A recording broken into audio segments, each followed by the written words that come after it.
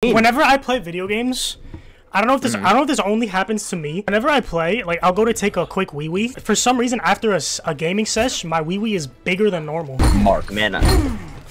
Dude, honestly, like, personally, as somebody who's experienced racism before, honestly, racism builds character. No, racism's honestly W.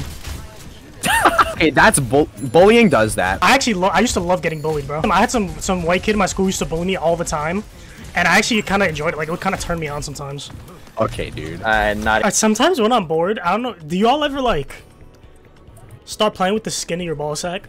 Yes. Yesterday, I was watching anime, and I was literally just playing with my ball sack for like 5 hours straight. It's just comforting. It is comforting, yeah. I smelled my finger afterwards, but it actually smelled good though. You think Overwatch toys exist?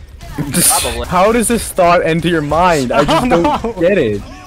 Your mind is a very weird place, Michael.